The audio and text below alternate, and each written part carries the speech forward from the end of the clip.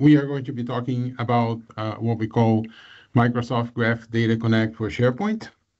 You might have heard of it as Project Archimedes when we were in early previews. And what is this about? This is about analytics and insights for SharePoint, OneDrive, and other Microsoft 365 products. And you might be asking, oh, I already have access to information for analytics and insights using the admin portal or using PowerShell or the Graph API. Why do I need something different here? Well, the main concern here is when you're trying to get information about your own OneDrive and SharePoint in your tenant, you will, if you have, say, 100, 200 sites, that's pretty straightforward. With one good PowerShell command, you can get all kinds of fun stuff going on. But for larger tenants that have, say, 10,000, 50,000, 100,000 sites, it gets very complicated to get a consistent data set out of SharePoint using these tools, right? Because it's a lot of data. So in PowerShell, you start to get things that take sometimes days, and I heard stories of folks that are trying to do this, and it takes weeks to get large data sets using PowerShell. And with the Graph API, you might need to start implementing paging, and you might get throttling. And we are now trying to use Microsoft Graph Data Connect to get you to that state where you can handle very large tenants and pull data from those. So that's the number one new thing in MTDC is you can get complete data sets for SharePoint, Teams, AD, Exchange, and you can get that with many objects. For instance, hundreds of thousands of sites, maybe even millions of sites. There are some large tenants out there. And you can get that with one request. You put one pipeline request, it goes and processes and drops the data in a storage account that you specify. And if you want to get a full list of all your sites, that's as straightforward as it is. You, of course, need the whole infrastructure to be properly approved, right? So you have to have consent for that particular app ID to pull this data, because this is designed for large enterprises, but you will be able to do this. And we provide the necessary samples, schema, templates, and all that. So in summary, what are we doing with Microsoft Graph Data Connect? So we are delivering directly to an Azure account that's owned by your tenant, large data set. And we have a list of data sets that are related to SharePoint and OneDrive here. You have sites, you have groups, you have permissions, you have even files, right? So imagine how powerful this is. You can go in and say, I want a complete list of all the files in this tenant. And for large tenants, we're talking tens of millions, hundreds of millions, even billions of files. And this solution has delivered this to many tenants already. So this is really enabling you to pull in all that rich data, and then using Azure Data Tools, you can produce analytics. You can actually and really get insights out of the data set. So the main differences here, we focus on these scenarios, right? So we have scenario for security, we have a scenario for capacity, we have a scenario for health. But basically what we're doing, we're enabling you to pull all that data, bring it to Azure Storage, and use tools like Power BI to show the data, to summarize, to create dashboards. And you can use all the richness of Azure Data Tools to to build the solution. Now, we want to emphasize that we are delivering this as data to the tenant. So it's not a ready-to-go report. It is a data set. And that data set will require you to have someone on the other side to catch that, right? But once you get the gist of it, you'll see that you can produce really interesting reports, dashboards, and get a lot of insight. So to kind of make the point, right? So what we deliver is what's on the right here. So this is a sample permission data set object. So you see here that this is a permission for contribute to a file, right? And this is the name of the file. And then you can see who has permissions. So the shared with here, it's a security group called Project X1. And this security group has 4 people in it. And you know who created it, who last modified it, and all that. So using the data on the right, you can produce the dashboard that's on the left. And what can you do with this? So I like to speak of this as a mechanism to get this rich data and to be able to answer questions about your tenant, about the data that you have, right? So what are the largest sites that you have, right? What are the sites that have were created more than 1 year ago? Or maybe what are the top sites that haven't had any new change in the last 6 months, right? Where are the large files in your tenant? What file extensions are being used? All these are part of the capacity scenario. In a similar fashion, we have the sync health data set that has one object for each device in the company. So you can look at, are all these devices syncing? Is folder backup enabled, right? If they are they syncing successfully, or are there errors happening? Because, of course, you want to understand when a sync client is not completing the sync process, you might get stranded data. So that's another scenario, sync health. A very, very popular scenario is security, right? Especially now with Copilot being able to do these magical searches and finding data everywhere. It respects the permissions that the user has, but how can you analyze those permissions, right?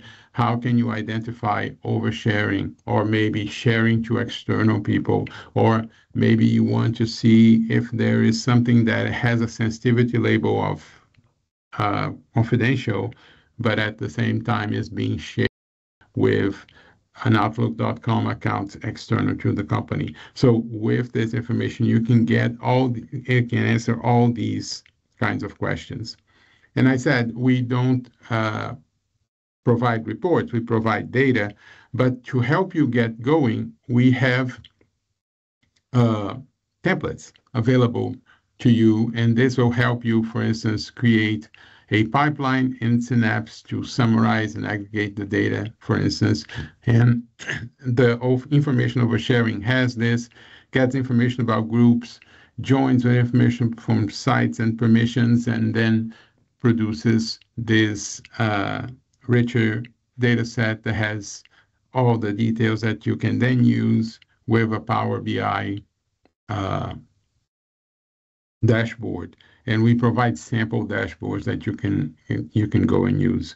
Same thing for capacity. We have a template for capacity where it extracts sites, it extracts files, it does some calculations for file extensions, and then again provides a Power BI sample that you can use to pull that data in. So we're talking about very, very powerful capabilities. And this is built through what we call a consumption-based model, a pay-as-you-go, if you will. And it is billed at 75 cents per 1,000 objects. So for instance, if you have a tenant that has 50,000 sites and you want to pull a list of all the sites in the tenant, that will cost you less than $38 to pull that data in. And it's consumption based. So if you pull a lot of data, if you pull it every week you get charged. We do provide something called Delta. So if you want, you can do a Delta data set that gets you just the difference from a previous pool. So for instance, last week I got a full list of all my sites. Then this week I say, okay, so get me a list of things that change since I last pulled that data. So it will show you just sites that are new, deleted, or changed. So this will allow you to pull less data and you can keep up to date without having to pull the full data set every time. So in summary, right? So this is about giving you data in an Azure account that you own for analytics and insight on SharePoint and OneDrive. And we pulled the entire set of SharePoint sites. So if you have Teams connected sites, you get those SharePoint sites as well. Even SharePoint embedded is another type of site, and you can get information about those, not only what are the sites that are embedded, but also the files inside, the permissions granted, and all that. So very powerful stuff. 3 scenarios we mentioned: security, capacity, and health. We have templates for oversharing and capacity. We are available in 15 regions. I list them all there. And we have more advanced capabilities like deltas, column filtering, row filtering, sampling. And if you want to get started, just take a look at our main site at aka.ms/SharePoint data, and you can see all the details there. We have a ton of content that help you get started, including step-by-steps to get you going, right? So this is like the big overview of what we are doing. I wanted to spend some time just showing a few details about how this works. So let me switch here to demo mode. And the first thing I want to show you is where you enable this, right? So you go here in your Microsoft 365 Admin Center, and you will find Microsoft Graph Data Connect here.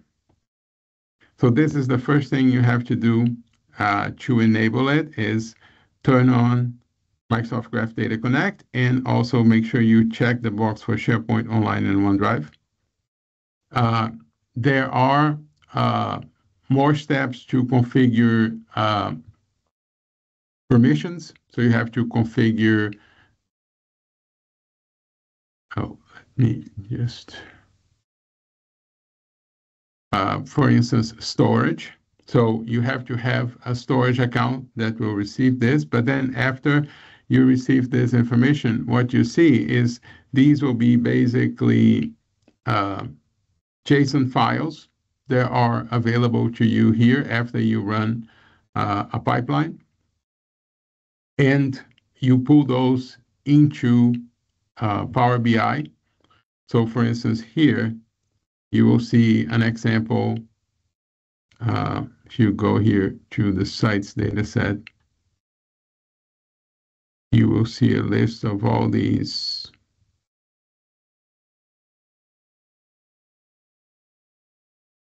data columns here. So you see information here about the site, site type, site URL, site name, all this. And you can use this to create a nice dashboard. For instance, this is sites by age. You can also have sites by last date changed. So this is basically just pulling data from sites and visualizing here, right? It would be interesting to show also how this data get pulled. So basically, the request for data is something that you do using one of the Azure data tools. You can use Data Factory, you can use Synapse, you can use Microsoft Fabric. I'll show you an example here with Synapse. So you basically create a pipeline. This pipeline has a task. This task is to copy data. So basically you specify here what is the source. So you specify here what is the data set that you want to pull, right? And then what are the columns that you want? And you also specify the sink, meaning where will this data go, right? And you can see here it's going to Azure Data Lake Storage. You specify the path, and that's how the data lands there. And then once you specify this copy data task, you basically trigger it. You can trigger it immediately, or you can schedule it. So you can say every Friday at 5 p.m., run this, and it will land the data, will pull the data from SharePoint and land the data in your own storage account.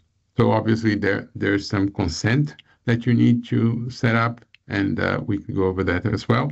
In the step-by-step, we have all those details available. And once you do it, I can go ahead and say trigger now.